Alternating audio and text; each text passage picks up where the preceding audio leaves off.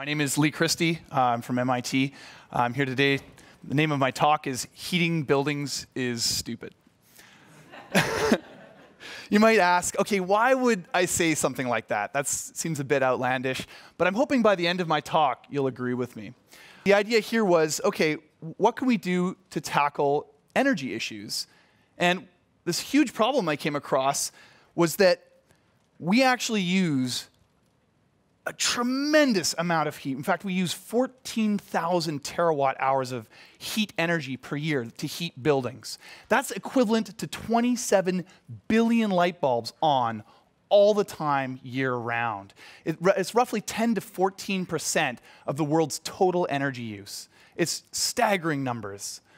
This ends up being around 3.5 billion tons of CO2 greenhouse gases. Or another way of looking at it in dollars is this is $272 billion of energy per year. This is just mind-bogglingly large numbers. And it doesn't have to be done this way. It's actually not necessary. To give you an idea, this is sort of a scope of how big, I'd like to call it, the opportunity is. The scope is this big. On the left is the status quo, 14.4 petawatt hours, or 14,400 terawatt hours of heat energy. And then on the right is what could be accomplished with this radical solution that I'm here to propose today. So not only is heating buildings really wasteful, but it's actually kind of frustrating as well. Have you ever, for example, fought over the thermostat before? I remember doing this as a kid. Like, I'd turn it up a little bit, and then my dad would turn it back down, and I'd turn it up, and then I get smacked or something. And this is crazy too. How many of you have used these before? Right? Quite a few, right? They have them in hotels, they have them in restaurants, and they waste so much energy. It's unbelievable. Literally, most of the energy goes straight up, and very little of it actually radiates down to you. And how about this? An airport at 5 a.m. That entire airport is heated, and there's no one even in it. It's unbelievable. So let's talk a little bit about the history here. How did we get into a situation where we're heating buildings that are empty, or that we're wasting heat in these kinds of ways? Well, it's all started with the hearth. Man sought heat. Then came the chimney. The chimney made it so that different rooms inside the building could be heated. And then we got central heating. And once we had central heating, the entire building was set to the same temperature. You heat the air, you heat the walls, you heat the ceiling, you heat the floor. Everything gets heated up, and all that energy gets re-radiated out from the building. And if you keep the building at a relatively high temperature, like we do for most of our buildings, that amount of heat radiation is much larger, and much more heat is lost. So why not just, use space heaters, for example? We've all used these before. They're electric, you could use renewable energy with them. The problem with these is that the beam spreads out, and it wastes a lot of energy. And not only that, but as soon as you move to the side, it doesn't heat you anymore. And that doesn't make a lot of sense. So here's the crazy solution. Here's the radical solution. Heat people. Heat people. It's so simple. Heat people, not buildings. And how do we do that? Well, we do it with this device right here. The idea is called local warming, and it's a collimated beam of energy. Think of it as like a heat spotlight. A heat spotlight that can beam the energy directly at you, just like a fireplace. People might look at this and go, oh, that looks a little bit weird. It looks a bit almost like a heat gun or something, or a heat ray. Well, think of it more like a fireplace, but it's targeted at you.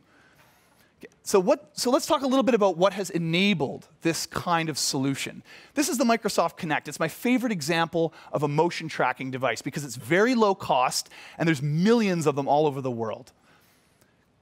So this is the general idea, is that you can have these units that are not just a practical solution, but are also architecturally interesting. It sort of changes the way we think about buildings. It blurs the line between indoors and outdoors. So we call this the local warming prototype.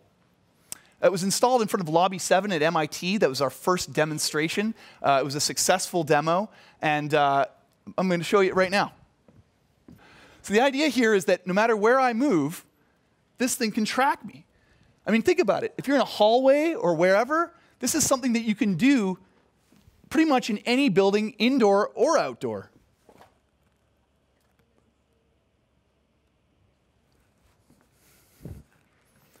So who might like this? Well, building managers and owners, of course, because they have, in many cases, they have a mandate to reduce their carbon footprint of their building. This is one way to do that. Consumers and homeowners could save money on electricity, as well as feel a little bit better about their carbon footprint. And architects and designers have more options to sort of change the way they do things. Some of the challenges, so this is by no means a simple thing, right? You saw the scope of the opportunity, but these are the very early steps involved in the research. So some of the challenges, for example, is how do you handle a room with lots of people in it? That's difficult. Motion tracking 10 people is fairly difficult, but imagine how hard it is to track thousands of people. The other, maybe privacy concerns. Maybe some people don't want to be tracked. How do you track people without invading their privacy? Low-cost emitters. This device right here, for example, we've got the cost down to somewhere in the order of a couple $1,000s, but how do we drop that cost down to like $100? Reliability and maintenance. These things got to be installed in buildings and outside of buildings. How can we install them and maintain them in a renewable and inexpensive way? And then also, of course, the grid. If the grid is dirty, then anything you do with electricity is dirty. So how do we get more renewable energy to enable these kinds of things? So here's my vision for 2013. These are some bold statements, and obviously it's a little bit like looking into a crystal ball, but let's think about the possible future that could be enabled by this kind of technology and this way of thinking. We could maybe cut the CO2 emissions of the world by 50%. Specifically for heat.